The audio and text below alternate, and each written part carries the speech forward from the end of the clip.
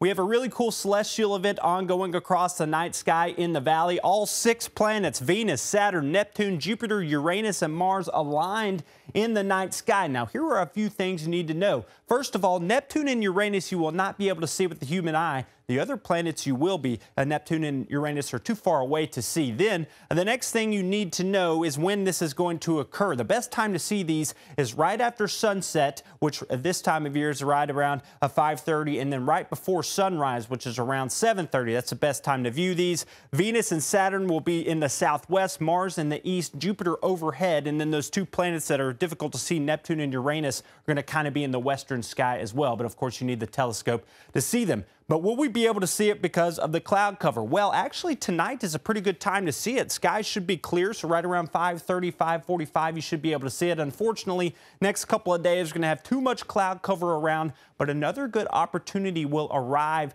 early Thursday morning for you to see this, so hopefully you can get out and see those. I wrote a story about this. You can check that out at WKBN.com. With Storm Team 27, I'm meteorologist Adam Clayton.